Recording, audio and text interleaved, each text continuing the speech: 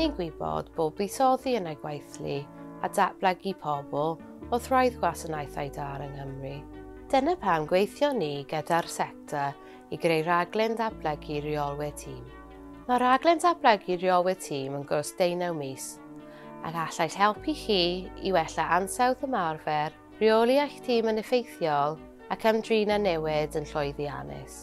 TMDP is a very practical course, and I think one of the key aspects of it is it first and foremost gives people the opportunity to network with their peers. Being a manager can be quite a lonely place at times, and TMDP fosters a real sense of belonging and sort of shared understanding of collective challenges. If you came on the course, you would crucially get the time and space to reflect on your own practice and how you are applying yourself to improve practice quality within your teams. I found the best bits were the relationships I'd formed with peers from around Wales.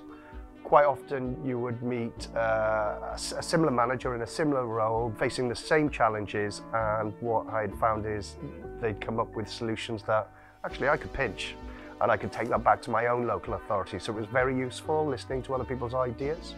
I think the course taught me to understand the pressures between managing a team of social workers and support and care workers, etc., versus the pressures and the expectations, if you like, of upper management.